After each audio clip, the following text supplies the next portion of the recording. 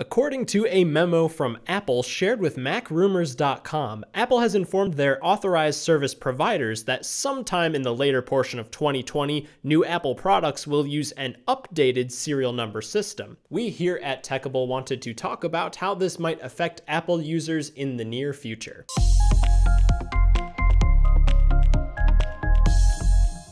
So what are serial numbers? For Mac products, they are an alphanumeric combination located somewhere on the product and internally in the device. When decoded, the number reveals certain characteristics of your device and gives it a unique identity for warranty and sales purposes. Think of it like a social security number that could also tell you how many kidneys you have. So why the change? Well, earliest speculation is that this is another effort by Apple to reduce fraud. Over the past few years, scammers have been stealing serial numbers to make use of the device's warranty and then flip any replacement devices for profit. Apple has developed hardware and apps for their service providers to better identify devices and combat scam artists. The new serial number string is likely another step in this process. However, concerns have been raised about the sequence being random. Without an identifiable pattern like what the current iterations have, it may be very difficult, if not impossible, for end users to personally glean information about their device that is either obscured by Apple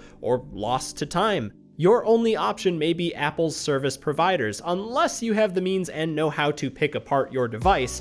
And this is where things get complicated. In the US, we citizens are allowed to repair electronic devices that we own without infringing on copyright law, but an end user license agreement that you sign when you start up a device or buy it for the first time can supersede that. This is why the least charitable interpretation of these new serial numbers is Apple saying, sure, you can repair your device, but good luck figuring out what's inside. Is that the future? We'll have to see in the next few months. Knowing the information contained within your serial number can illuminate your device and helps lend to a more transparent marketplace. And it could save your computer. There's a lot of fake chargers on the market. You can check their authenticity via the serial number, so knowing this stuff is important. Let's look at an example of how you could decode a Mac device's serial number.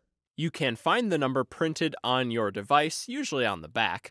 You might need to break out the microscope for something like a mouse or my scratched up iPod video.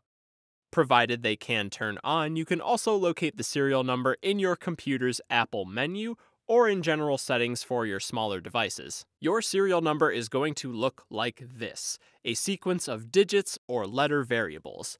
If your device was made before 2010, with a few exceptions, your number will be this top combination.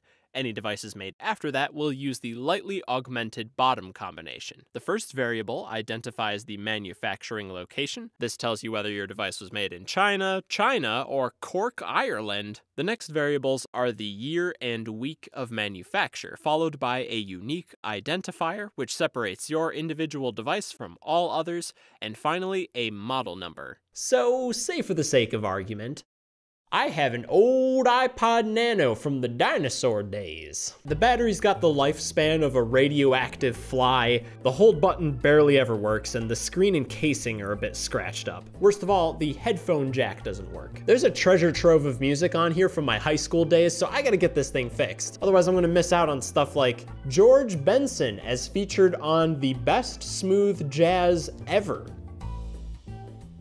I mean, it's the best ever. It's gotta be a banger. The first value is 2 variables, which tells me this was made before 2010.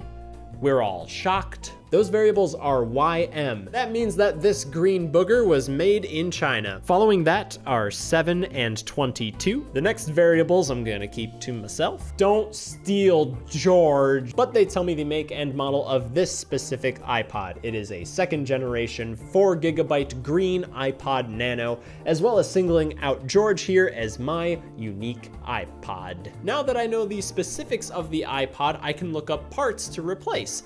And finally, take my music on the go. If figuring this stuff out yourself seems like a hassle, worry not. You can go to our website, Techable.com, and look up your device using our serial number decoder. We will look up your device, giving you in-depth specs as well as our Textimate pricing guide for your device and parts. We have an ever-expanding catalog of parts for every MacBook ever. If your device needs a tune-up like old George here, we can repair it for you.